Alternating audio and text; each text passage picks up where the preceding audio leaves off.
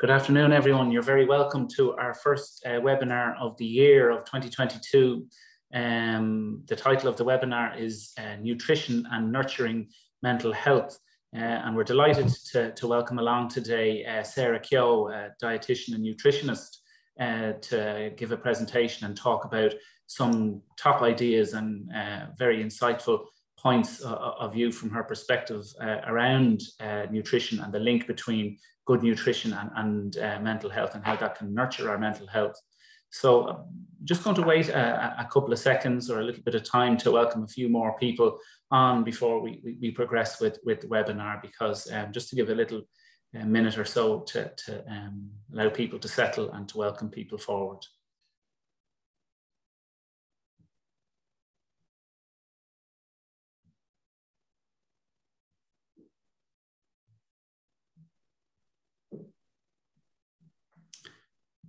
Okay, now no doubt people will be joining as I'm speaking, and to anyone who comes as there, you're all very welcome, as I say, to our first webinar of the year.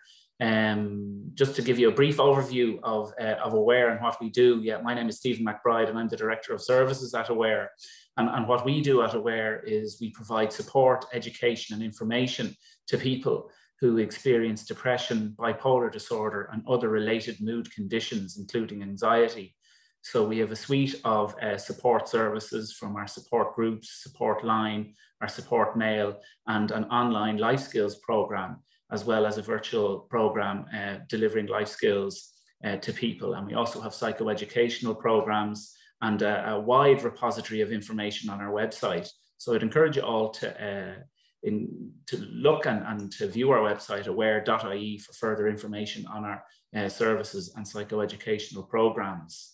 Just before I begin to pass you over to Sarah, is that we have a Q&A box that you're all very much invited to submit your questions that you may have in response to what Sarah is going to speak about. And unfortunately, we won't be able to have time to attend to every question that is fielded by yourselves. And if there is something around a concern that you may have, we'd also encourage you to take that to specifically your GP. You know, if you have a concern or if you're triggered, or if something comes up in relation to the material that's presented today, we'd always encourage people to attend their GP to have a consultation. So without further ado, I'm going to pass you over to Sarah Keogh to introduce herself and to welcome you along. And thank you so very much for participating in this webinar, our first webinar of 2022. Over to you, Sarah. Great, Stephen. Thank you very much. I'm delighted to be here. Thanks for inviting me. I'm Sarah Keogh. I'm a dietitian, registered dietitian, and I've been working in nutrition at this stage about 25 years. In a variety of different areas, but I think it doesn't matter where you work, mental health is going to turn up all the time as issues in different ways. So I've been running my own business, my own clinics for the last 25 years, and I'm on Instagram as well. So I have a lot of tips there on my Instagram page at Sarah Keogh RD, and my website is eatwell.ie. But I think just my own experience working through, and I've worked in hospitals and clinics over the years, is the impact that what we eat and how we eat can actually have on our mood is huge. And I know we were talking about setting this up and having lots of different slides and things, but I think we really wanted to give people an opportunity to ask questions. But what I did want to touch on was a couple of the really key nutrients that I've seen over the years being an issue in terms of mental health. And I always think that January is a bit of a funny time for food anyway, because I think this is a moment where, you know, we're all encouraged to eat to, you know, absolute explosion over Christmas. And then suddenly in January, you're wrong for eating over Christmas. And now you have to get skinny and detox and lose weight. And, you know, and I think if you're vulnerable or you're a bit sensitive about weight and things like that, it's this huge pressure. And then people are like, well, I've got to cut this out, or they feel bad if they're eating things. And I think mentally it can be a huge issue, especially if people are struggling with things like eating disorders, or there's an anxiety about, you know, am I eating the right food? Am I, you know, so I kind of say, look, there's no perfect way of eating. And I think that's where we'll start with it. And then particularly if we're looking at things around mental health, some of the key nutrients, and there's a good few to take a look at. And I often find people are aware of things like B vitamins and how important they are for mental health. But the one that I've seen consistently make the biggest difference is actually iron. And iron is it's such a funny nutrient. We're all aware of it. It's probably one of the nutrients we know the most about. If I start talking about copper to people, they don't really think about that as a nutrient that we need, even though we do, but we know about iron. And one of the things about iron that, and I think we kind of know that being low in iron really affects your mood, but we don't always connect it with being depressed or being anxious or, you know, just not really functioning very well. But we do know that in Ireland, almost 50% of women in Ireland don't eat enough iron. And straight away, that tells us a lot about maybe some of our energy levels being low. And that's the first thing that iron does, because iron's job is to carry oxygen around the body. And every cell in your body needs iron and needs oxygen to make energy. So if we have less iron, we have less oxygen getting to the cells, we have lower energy levels, but that affects everything. So you're more tired, but also your brain isn't functioning like it should. You're not thinking as quickly, your concentration is gone. We often talk about having just this lack of motivation.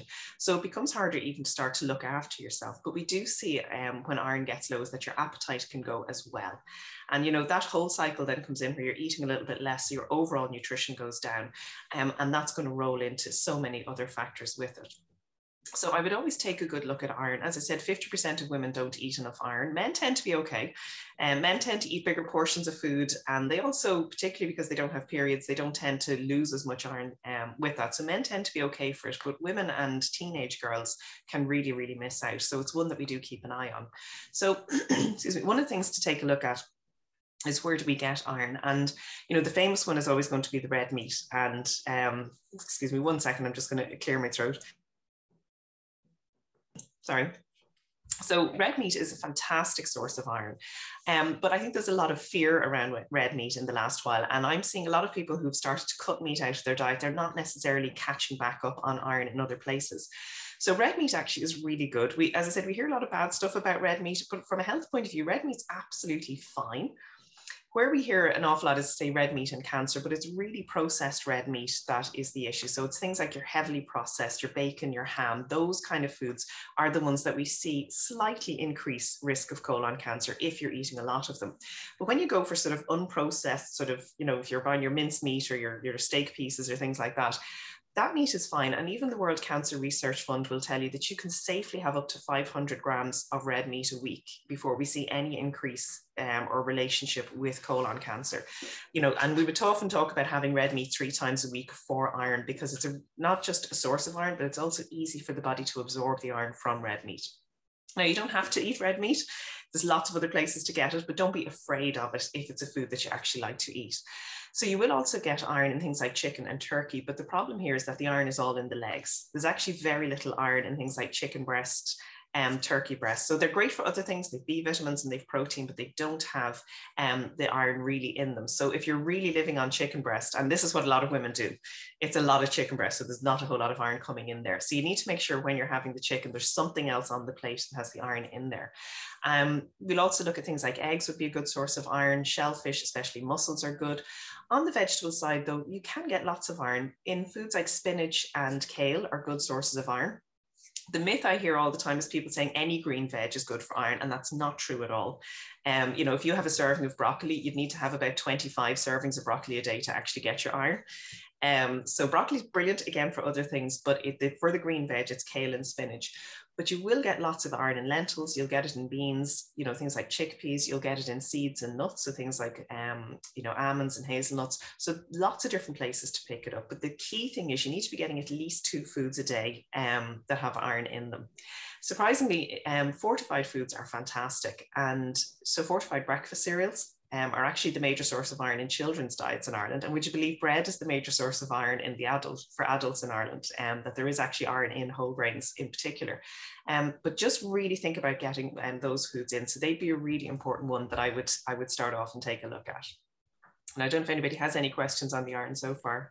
Yeah, they're after coming in a bit, Sarah, all right. And I think you've answered it. You maybe have anticipated what I might have said, you know, in relation to a broad spectrum. You know, there's a few people in the audience who are either vegetarian or vegan or both, and they were wondering about how to access that source of iron if they're non-meat eating. And actually brilliantly, because what we do know is a lot of people who are on a vegan or vegetarian diet today know about getting their protein from their beans and lentils and nuts. So we're actually finding in studies now that vegans typically have slightly higher iron than meat eaters, because if the meat eaters are all eating just chicken breast, or they're having, you know, fish wouldn't have a massive amount of iron in it either. They're actually, you'd be surprised, you'll actually get more iron in your lentil curry with that. So, you know, 20 years ago it was different when people were vegetarian, the same knowledge wasn't out there with it. But today I don't see it as a huge issue with vegan and vegetarian for iron. It's still something we keep an eye on. But it's, you know, I wouldn't be too worried about that. Like I said, red meat is great, but it's far from the only place where you're going to pick up iron. Just another quick question in relation to that, I suppose, around the idea of these key nutrients. And that's one thing that sparked my interest listening to you, Sarah. Can that have an impact on, as you say, mood? You know, I know you're talking about iron and mood, but the key nutrients, because someone has asked a question regarding, you know, weight gain around perimenopausal increase of weight gain, and what link there might be between thinking about one's diet and these key nutrients. So I think, I mean, if you're talking about weight gain, that's sort of that perimenopausal weight gain, that nearly sort of middle-age spread a little bit, generally what happens around there, less to do with nutrition and more to do with losing muscle actually as we get older. So we're going to wander away from the mental health side of it for a second, but we lose muscle naturally as we age. And actually we start losing muscle at the age of 25. We lose about 2% a year. Muscle is really what decides how fast or how slow your metabolism is. So if you think of losing a little bit of muscle every year, by the time you're into your 40s, your 50s, you have a lot less muscle, and so your metabolism is slower. So even if you're eating the same food, you can suddenly see a little bit more weight coming on. So actually the solution there is just rebuilding some of that muscle, you know, swimming, yoga, Pilates, you know, if you like going to the gym, things like that, that you just, and but muscle everywhere. We're good on the legs, we'll do the walking, but a little bit of upper body work from that sort of middle-age perimenopausal spread is actually going to be useful. Great, that's very helpful. Yeah, thanks, Sarah. No worries. The next nutrient I would definitely take a look at then is vitamin D. And vitamin D, I mean, I think we've heard a lot about it in the last few years in terms of immunity. And vitamin D has always been famous about being good for bones, but we know that vitamin D also plays a role in anxiety and depression as well. So from a mood point of view, your vitamin D is going to be essential. Now, the big problem for vitamin D in Ireland is that we are supposed to get vitamin D from the sun. And famous for our sun, we are not in this country. So we tend to miss out. And we sort of two issues with the sun. The first is that from October through to March, the sun that hits Ireland is too weak for us to make any vitamin D. So I'm looking at my window here, it's a sunny day, but it's January. So if I go for a walk today, I'm still not making any vitamin D because the sun is just not strong enough. During the summer then, so sort of March to September, the sun is stronger, but we still get cloud cover. I always love, the experts call it cloud cover. I think everyone in Ireland calls it rain. So we get the rain through the summer. We're wearing our sunscreen, which we should, but there's all of those things. So we do know that we can get quite low in vitamin D in Ireland. So there's definitely specific recommendations for children and older or people over 65 to take vitamin D, definitely in the winter. It's something I would encourage most people to do. You don't need huge doses of it. You're looking at maybe 5 to 10 micrograms of vitamin D a day, which is not a massive dose, but it's just a top up. And you will get vitamin D in foods like oily fish and eggs, but it's difficult to eat enough of them to get all of your vitamin D. So from food alone, I wouldn't look at it, but the vitamin D is an important one that we do look at from the point of view of mood as well. I'm getting over the winter cold. So one of the other nutrients to take a look at then is the omega-3s, and these are just going to be incredibly important from a mood point of view. There's a huge amount of research looking at particularly fish-based omega-3s and mood and brain function. And it sort of comes back to the fact, I don't know if most people know, but your brain is mostly made out of fat. So about 60% of your brain is actually fat, but most of that fat is a very particular type of omega-3 called DHA. And I suppose the crucial time for our brains, to be honest, is while our mothers are pregnant with us, because we are going to make 75% of our brain cells before we're even born. And the other 25% are in place, you know, usually around the age of 1 to 2. But after that, it's up to us to keep topping up omega-3s in our diet so that we actually keep our brains nice and healthy. And it's like anything, we update and remodel all the time in terms of how we look after our bodies, and our brain is no different. And we know from research that people who are eating a lot of fish or who are taking fish oils, you know, even from an Alzheimer's and dementia point of view, they seem to get a little bit less. But we also know that they're involved in reducing things like anxiety in particular. There's big links, and there's some studies suggesting that omega-3s can be helpful for depression. Now, they're never going to replace if you're on medicine for that, but they certainly will support, and particularly around things like anxiety, they can be very, very helpful. So you're looking at eating fish. if you can, but the oily fish is what you're after. Your white fish don't have a huge amount of omega-3. Now they will have a bit, and sea bass is a white fish that actually has a decent amount of omega-3 in it. So if you like that one, that's a good one to go for.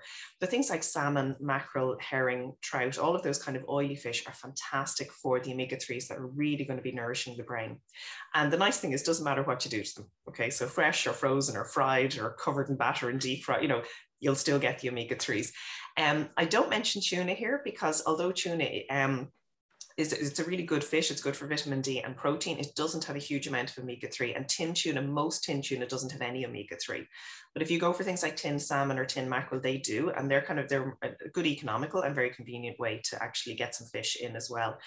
So I would definitely be encouraging people to look at fish, twice a week. We know there's lots of benefits throughout the body for it, but from a brain point of view, they're really good. But if you absolutely hate fish, and you're never going to eat fish, a fish oil supplement can be useful. But I would encourage, if you can eat the fish, do, because there's so many other nutrients in the fish. You have a lot of B vitamins, you have selenium, you have iodine. They're a great food to take if you can at all. And that's going to be a really, really good one to go for. Great. I don't know if anybody's any questions on fish or fish oils or anything there. A quick look. That hasn't come up. Magnesium and zinc. Regarding omega-3, I found out that I was eating farm salmon daily, not wild, and perhaps the omega-3 is low or non-existent. Is this true? No, and it's a question that comes up a lot, because I think, the farm salmon is just everywhere at the moment. And it has been fantastic because it has gotten this oily fish actually out to more people than they would have eaten it years ago. But at the same time, yourself, something comes out that's kind of good, and then you go online and there's all this stuff about how bad it is for you. But actually, we know from the studies on Irish farm salmon that it actually has slightly more omega-3 than the wild salmon, would you believe? And it's because it's mainly fed on mackerel, which itself is a big source of omega-3 with that. So no, there's absolutely no problem with omega-3s in farmed salmon, and the farmed salmon definitely has really, really good levels of omega-3, and it's accessible. It's a lot cheaper, it's easier to get. So no, absolutely no problem doing that as well. But you're right in terms of mentioning supplements like magnesium and selenium. Like, the thing about the human body is it needs everything to be well. There's no point saying, well, just have magnesium and then don't eat your iron. We need to have a little bit of everything, but we do know that magnesium is a particularly important nutrient when it comes to stress. And magnesium is interesting because, if we look at something like iron, we need 14 milligrams of iron a day. It's pretty steady. But with something like magnesium, the amount of magnesium you need can vary a little bit depending on the size of your body. It can depend on if you're going through a lot of stress. Sometimes we need more magnesium. If you're going through surgery, you might need a little bit more. So magnesium is one that can be an issue. And one of the things I see a lot is it's quite difficult to get the amounts of magnesium you need if you never eat nuts and seeds. So your nuts and your seeds are your big, big place to get magnesium. And it's, they've definitely gotten a lot more popular in the last few years. But I still think people could do with a lot more, the idea of the spoonful of seeds into your breakfast cereal in the morning, a handful of nuts somewhere through the day. If you like nut butters, they can be brilliant. Fish is going to give you a little bit of magnesium. And fish is a good source of selenium as well, but you're still looking for selenium in your nuts and seeds. And there, the magnesium is going to be particularly important around sleep. And I think one thing we see a lot is that, it tends to come on two sides. If you're anxious, you tend not to sleep so well. But if you don't sleep well, that on its own can drive anxiety. So it can be a bit of a chicken and egg. So magnesium is always going to be important for helping sleep. And we've lots of studies that are showing us that people who are getting adequate amounts of magnesium they tend to sleep a little bit longer, but they also tend to have a less broken sleep.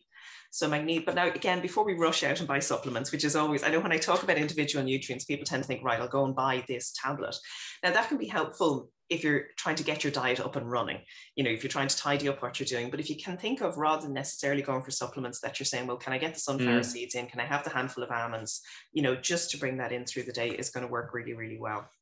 With that. And that's something to think about in terms of iron as well, because actually it's not a good idea to take an iron supplement unless you've had a blood test to show that you're low in iron.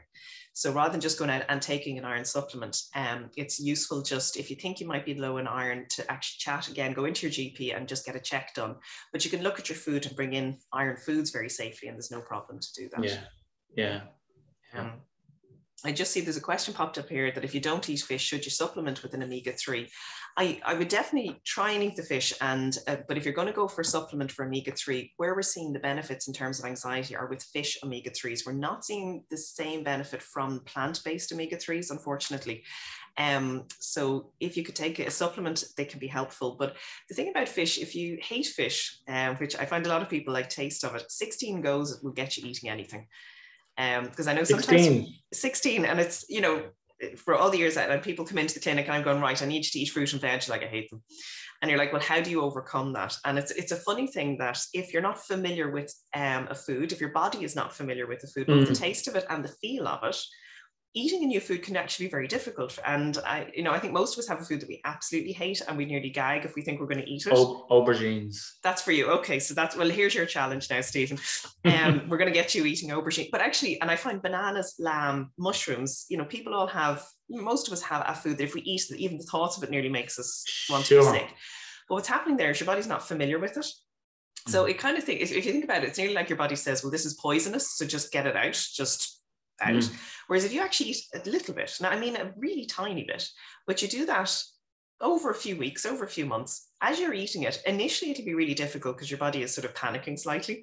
But as you keep eating it, your body goes, well, he's eating this aubergine, he's not dead.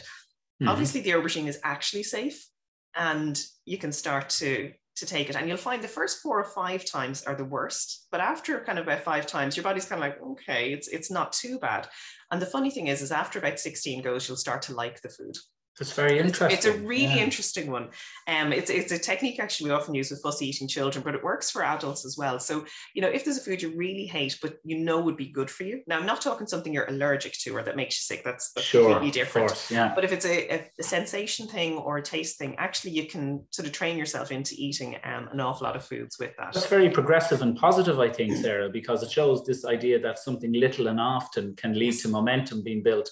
And I think that applies because it's a behavioral change, isn't it? That you're affecting some change on your behavior. And the same applies to exercise. I know you were speaking back to that around vitamin D, and obviously the different seasons that we experience. But the idea of keeping our especially at the age of 40s and 50s, in our 40s and 50s, keeping our bodies as strong as possible, and the real link between exercise, diet, mental health, and as you're speaking to, which is very helpful, anxiety and depression, and how food can play quite a significant and core role in that.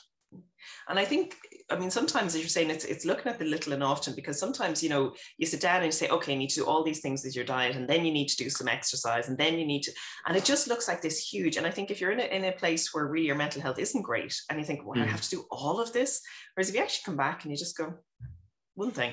And what I think is quite funny, particularly with the vegetables, is the first 2 or 3 vegetables that you try and you do this with, you actually find after you've done a few, your body is nearly open to new foods, and it becomes easier to bring in new foods. But it's a small thing. And I would always say, even with any changes that you're making to what you're eating, is you give yourself a year to make a change. You don't try and do it all in 1 week, or because I think the January where everyone goes on the latest diet and everyone gives up after a week, because if you try and change your entire way of eating overnight, it's incredibly difficult. Whereas if you do one small thing and just build it, by the end of the year you have a whole lot of kind of small things that you can actually build up with that. Because there was a question in there, I was just thinking, listening to you, Sarah, is that we all have to, and we all do have a relationship with food. It's one of the core relationships we have, and what sense we make of it and what it means to us. And you're speaking about it from nutrition point of view, and obviously there's pleasure, and food is a core relationship of it too. I suppose there was a question there regarding how might someone feed well? It feels as though, pardon the pun, using food terminology, a chicken and egg aspect to it. When someone is describing in a question about experiencing self-loathing and feeling very depressed, and what kind of sense do you make of that around how they might, and obviously notwithstanding everyone's own individual relationship with food, but to try and connect to that area, or how do we feed well, I think it can be really hard. And I think, as you said, we do have our relationship with food. And I think few of us grow up with a very positive relationship with food. I think even in the loveliest of homes, most of us have had a parent who was on a diet, and there was good foods and there was bad foods. And we suddenly have a huge amount of judgment in and around food, where people nearly are fearful about eating. Or what I've seen is people are punishing themselves in some way by eating foods they know are harmful, that I've done something bad today, or I don't, and I'm going to punish myself by eating. Or I suppose what I've seen over the years is someone who maybe was trying to lose weight and they ate a packet of crisps, and rather than going, had the crisps, they're just crisps, they've said, this is terrible, I'm a bad person, I've done this awful thing, now I'm going to eat the whole 6-pack of crisps. I'm nearly, and I think it can be hard to break that cycle with that. And I think, a lot of the work that I would do when I've worked with people over the years is trying to take that judgment out of food. And I think when you sit down with dietitians, we're the least judgy people about food you could imagine. People think, when I meet people the first time, they nearly cover what they're eating because they think I'm going to analyze it. I don't care. And if you actually go to conferences and big meetings with dietitians, there's always chocolate for dessert, always. It's always there, because as you said, food isn't just nutrition. That's its fundamental role. But as you said, we've this whole relationship with it. It's the eating, it's the pleasure, it's the socializing of it. It's being able to sit with other people and have that lovely interaction, all around food. And there's so many different sort of relationships with food. It's not an easy one, and I think it's a little bit of, caring about yourself enough to step into that. And that's often the difficulty, because if you feel you're not worth it, it's difficult then to make an effort to change food. But I would always say, again, when people talk about changing food or diet for any reason, they tend to do too much in one go. Yes. And that's what I'd always come back to. It is a huge job to change your whole eating habits overnight. It's huge. But you can start with one small thing. You can put one spoonful of sunflower seeds and eat that every day. And that's one really small. And, sometimes people go, that's so tiny, how can it make a difference? It does. It will start. It'll bring in some fiber. It will bring in selenium. It'll bring in a little bit of protein. Those small little changes, and you don't have to it's not a huge effort to start that necessarily, and you can build, and you just make it normal. You do it for 3 weeks and it's normal, and then you bring the next thing and that's normal, and look at it as a year rather than looking at it as something overnight. Building blocks, back to the little and often, small steps, small significant steps, and not getting into kind of maybe the self-defeating thinking or punitive behavior, like eating the 6-pack of crisps when you've had one, which so trying to be measured if you can, rather than the problem becoming more exacerbated. And I think, as you said, it's if you have done something that you consider wrong, and this is a thing that I really dislike about a lot of what we see online about nutrition, is that there is good foods and there is bad foods. And I think, up to recently, it was all around sort of weight or calories or fat, but now we have environment and sustainability. And I've seen people feeling really guilty because they've eaten some red meat because they read somewhere that it's damaging the environment, or they can't eat this food. And there's just now this whole other layer. And I'm not saying these are not all important things, they are, but I think we need to balance how we look at all of that. And I would always say we need to take the guilt out of eating. I think I would love just to see that go. It's just food and you have to nourish your body. And I think it can be very difficult to balance all of that. But if you find you're someone who's punishing yourself with food, it's just to think about that and realize that you don't need to be perfect in terms of your food to get really lovely benefits from nutrition. And, I spend so much time really saying this, get it right 60, 70% of the time, you're doing brilliantly. If you happen, I don't know anyone who has a 100% perfect diet. And actually, I'm always deeply suspicious of someone who has this perfect thing going on, because I think, why are you so rigid? What's going on that side with it? So I think, you're looking at getting good nutrition in, but it is perfectly okay to have the bar of chocolates, the packet of crisps. Those things are okay and they're a pleasure. And I often talk about food that's good for the body and food that's good for the soul. And we need both. We need to actually have that pleasure in food as well. Yeah. There was a point made in one of the questions around eating mindlessly. And I suppose one of the opposite of that, and it's very prevalent in the work, in the sphere of mental health, is around being mindful and being conscious of the present moment and what's going on for us right here, right now. So how would you see a relationship in that regard around trying to eat mindfully? And and I suppose that could be both practical, but also kind of cognitive. It could be put into the behavior and also how we think. Well, I think if we're thinking about it from a mindful point of view, and it's not an area I have a huge expertise in with that, but I suppose what I would really think about is that we're eating food that we like, that we take time to actually sort of create food or eat food that we like. Because I think again, when we talk about healthy eating, people have this idea of, dry bread and boring salads and things like that. And yet we can eat very healthy food that's lovely. And we forget that your Irish stew is a really healthy meal that's also comforting and tasty. Your spaghetti bolognese is another really healthy meal. We don't, necessarily have to have very complicated foods, but we do need to eat things that feel good to us and that taste nice. And I think if we were going to think about our food at all, that's where I would be thinking. Not everyone is into cooking, but we can look at different ways of adding different foods in. There's 1,000,002 recipes online that we can try, from very simple to more complex as you go. And that can be a nice thing to do. And it is something I would encourage people to take a look at, is to just get into a little bit of simple cooking, because it allows you to think about what you're eating a little bit, and you have a little bit more control over what's actually going into your food. You can balance your nutrition a little bit better. But I think you get into, I know for me, I do like cooking, but for me, there's a relaxation in going through the methodology of cooking. Don't get me wrong, there's days when I'm cooking for my family and I wish anyone else would come in and cook the dinner in the evening. But for me, I do get it. Mindfulness might not be the right word for it, but it's just, that's it, part of, I would put that nearly in and view it as a relaxation part of the day. Yes. If that makes any sense. And it does indeed. And I suppose the practicality aspect of it, I was wondering about too, is, and it may have kind of a link to the opposite of eating mindlessly or eating too much. The idea of not thinking about it is planning or structuring insofar as is possible, that actually having a routine or some time-based aspects around food, which is individual to people, of course, around their rhythms. But generally speaking, the practicality of not eating too late at night, or that you cook your favorite meal of the week on a certain day, or whatever, Yeah. I think the mindless eating, I suppose what I would say, and I'm sure a lot of people here will be very familiar with, is that sometimes you're just eating and it has nothing to do with hunger. But it has everything to do with stress, or it has everything to do with how you're feeling at the time. And the reality is that eating makes us feel good. You know what I mean? It makes us feel better. It might be temporary, but it works. So sometimes when we are feeling very anxious or feeling very low, eating is nearly a self-medication. The problem there is that if you're eating a lot of foods that maybe wouldn't be nutritionally balanced, or you can end up with kind of issues around weight or maybe cholesterol, and that in itself can be another stress. But I think we need to be very kind to ourselves about it, because the body actually drives that a little bit, and we don't necessarily have control over that. If you've had a really stressful day, I often talk about eat carbohydrate and mood, because nobody comes home from a stressful day and goes, I really need a salad. Everyone comes home from a stressful day and they want carbohydrates, they want sugary foods, they want chocolate, they want crisps, they want a big bowl of pasta. And it's because carbohydrate actually does help us to relax.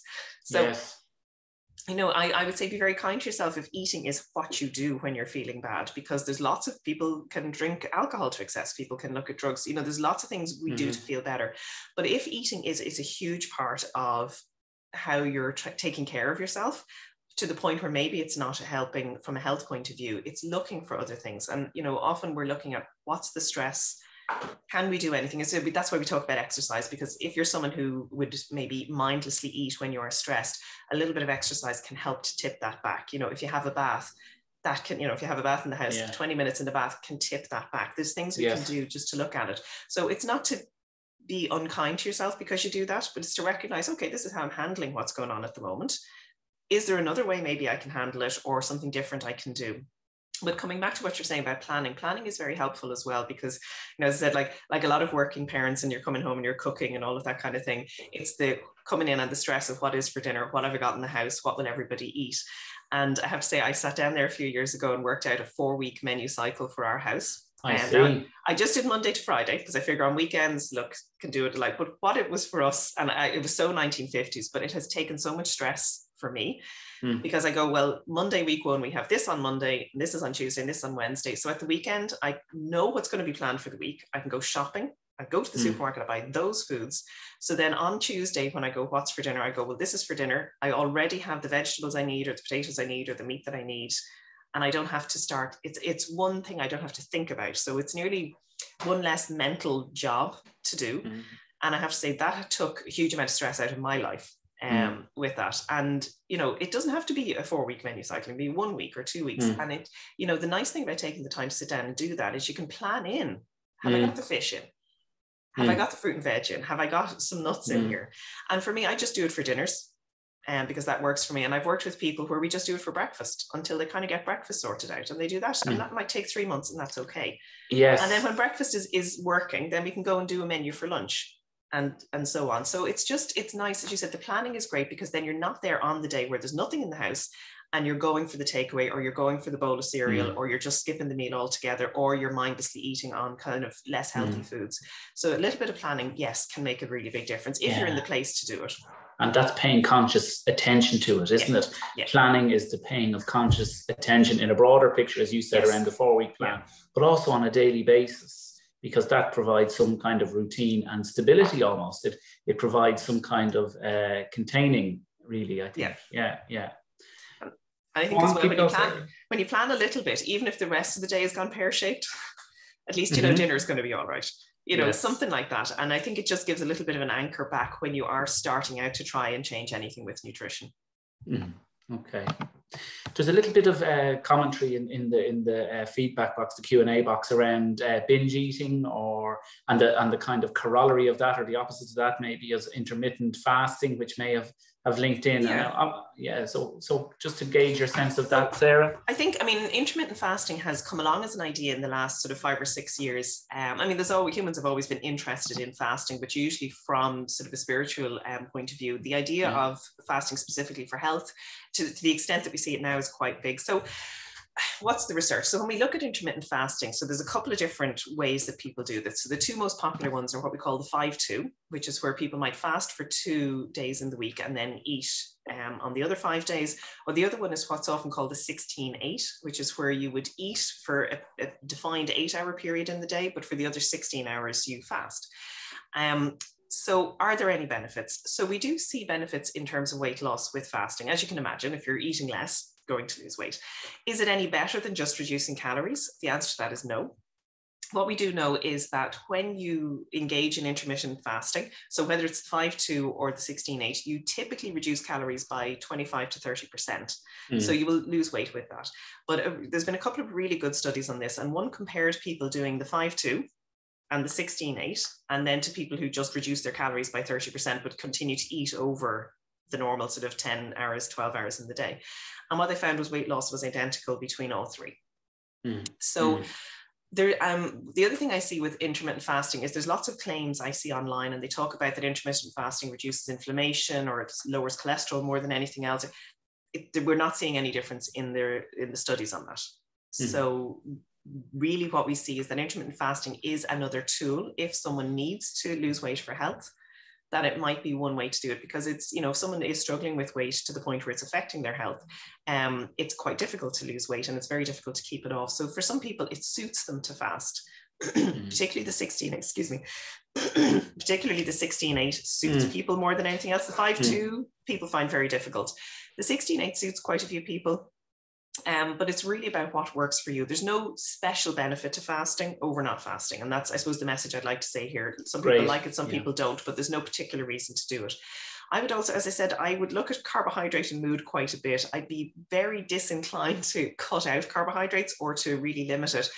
And I think that we do well mentally when we just have regular food coming in.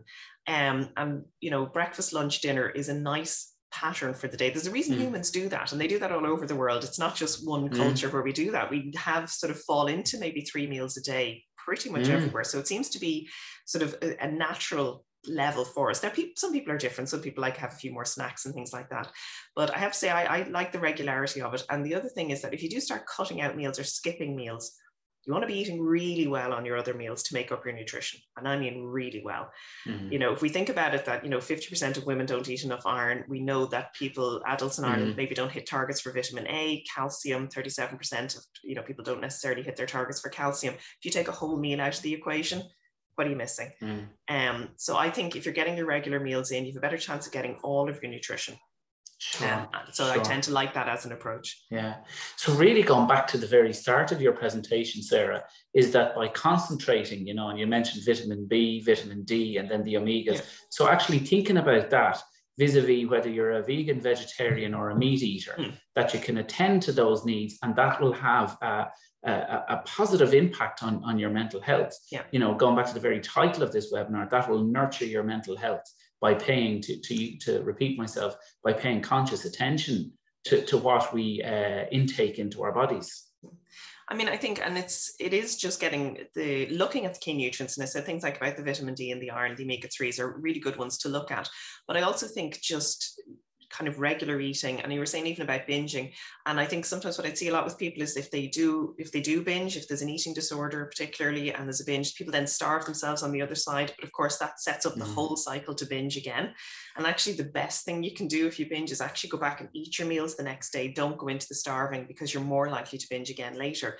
And it's just coming back to having a plan a little bit in place to kind of go, well, this is roughly what I'm doing for breakfast or lunch or dinner, and you come back to that. So whatever else happens, if you have a good day, if you have a bad day, if you have a total nightmare of a day, this plan is here, and say, well, look, I'm just going to make sure I have my vitamin D in today, and make sure I have my iron, I've got my fish in a couple of times a week, and, accept the fact that we are human. We all have good days and bad days and things like that, and that's okay. Yes, and just come back. So don't kind of give up the whole thing just because it went wrong on this meal or this day or this week, I really like your message there of being human and accepting ourselves for the fragility we carry, and also trying to be kind, and that compassionate message, which is one we very much espouse here at Aware too. So it's lovely to hear that and listen to you speak to that. And obviously, just to move it on a little bit, that you've mentioned the aspect of eating disorders, and I've read something, since the pandemic, there's been a huge increase in the amount of people reporting and seeking treatment for an eating disorder. And obviously that's not our bailiwick, and that's not our area of expertise. So I would encourage anyone in the participant audience here who's experiencing that difficulty to reach out for help initially at their GP, and to seek support and help for that.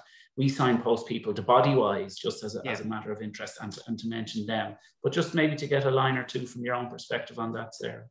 Again, it's a few years since I worked specifically in eating disorders myself, but definitely talking to colleagues has been a huge upswing with that. And I think, it reflects, I think, a lot of our stress. And I also think it reflects a lot of our support networks, haven't been there to the same extent that they would have been, with COVID. We've been so restricted in so many areas.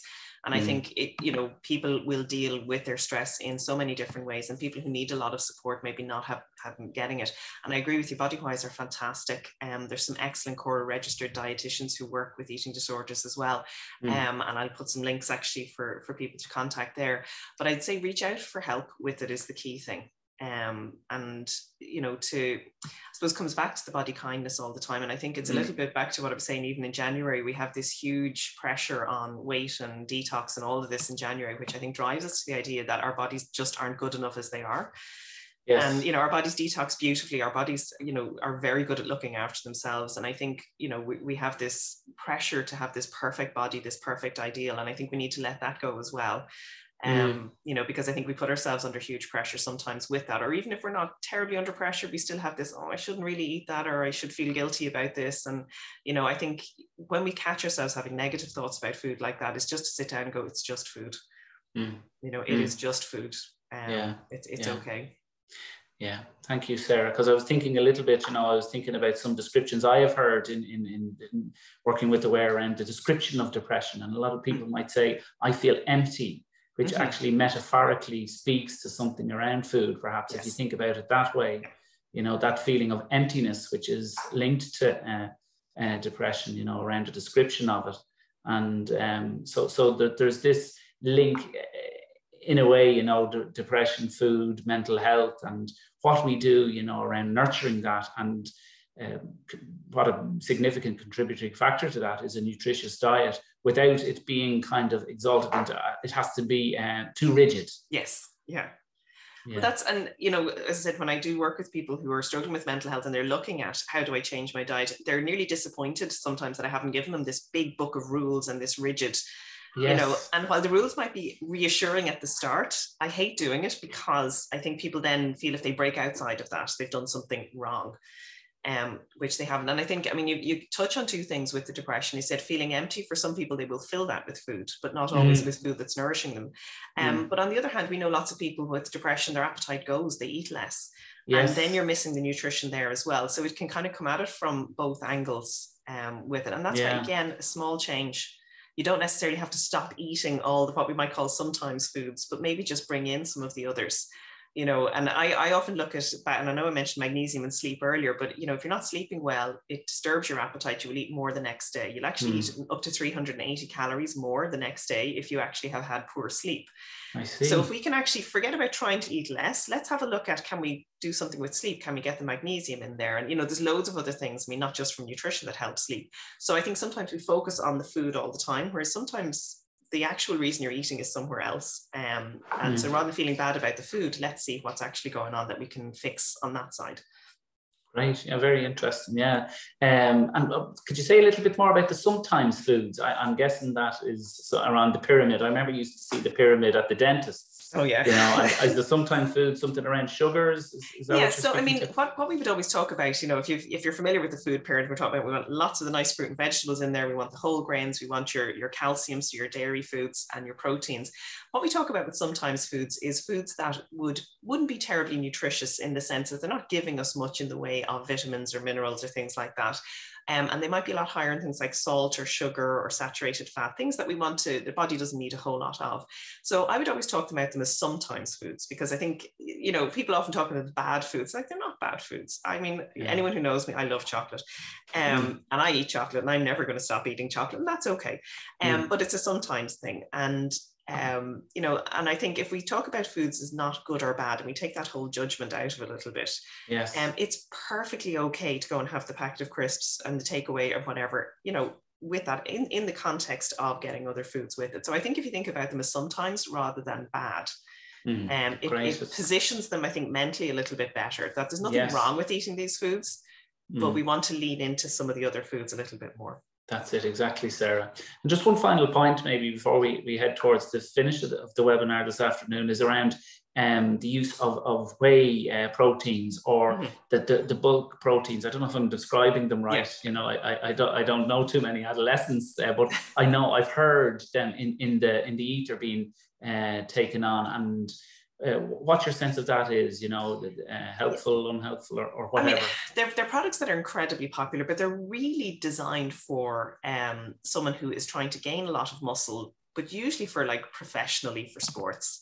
I see. You know, and that's where those products originated. Now they've become very popular, and I suppose what I see an awful lot is particularly boys 15, 16, 17 who want to bulk up. And they want to use these powders, and they want to go to the gym. And it's, you know, sometimes you're trying to explain to them that just from a physiological point of view, boys are going to grow tall till they're actually about 22. Then they're going to fill out, and you're trying to rush something that your body isn't naturally going to do. Yes. Now you will get some boys who will naturally be bulkier at 15, 16, but they're unusual. You know, but I think with sports, and particularly, and I'd see a lot of boys who are kind of the Gaelic and the rugby, and they really want to bulk up, and there's often pressure maybe from sports teams to do it. They can, I mean, the whey powders can be helpful, but we don't recommend them for anyone under 16. Yes. If someone is using them over that, be very careful. Now they're not dangerous. Okay, you're not going to drop dead from using them or anything like that. So I wouldn't be like, if the parent is here and they have a child who's using them, I wouldn't be rushing out to ban them or anything. But what I would say is that be careful not to focus just on the whey to the exclusion of other foods. And I sometimes see, particularly, you know, the teenage boys, and I nearly feel sorry for them. They have this. We often used to, you know, when I was starting as a dietitian, women had this huge pressure to be skinny, skinny, skinny, whereas boys didn't seem to have the same pressure. But now boys have to have these muscles and these abs, and, you know, you're just thinking, oh, can we not move away from having all these pressures on body sizes, whether you're a man or a woman? But they're there.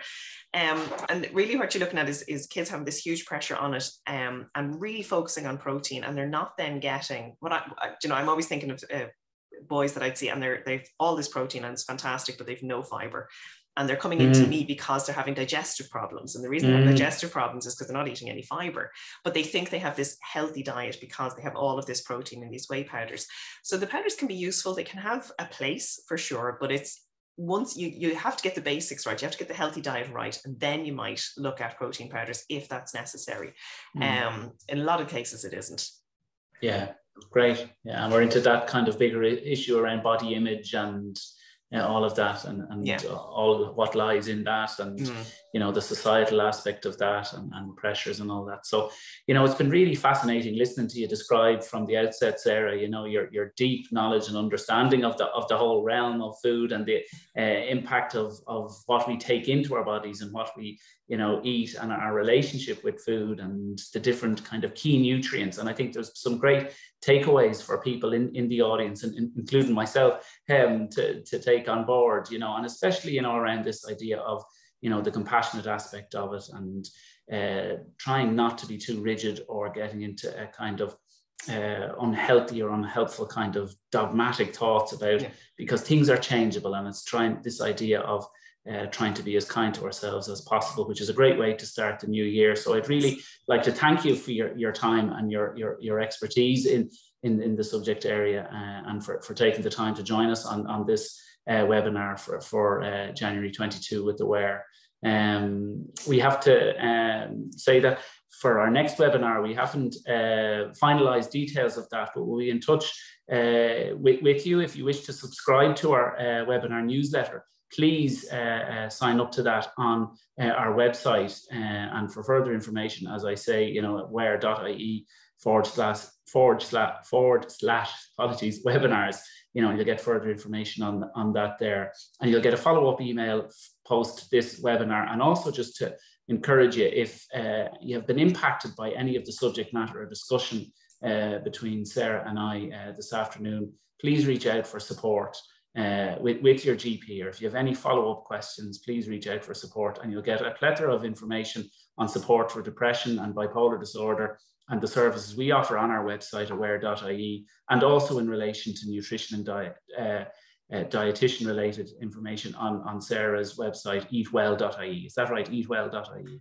Yeah, and I have information on my Instagram page at Sarah Keogh RD. Great stuff. Thanks very much, Sarah. Not at all. Thanks for inviting me. You're very welcome. All the best for now. Take care. Bye-bye. Bye-bye.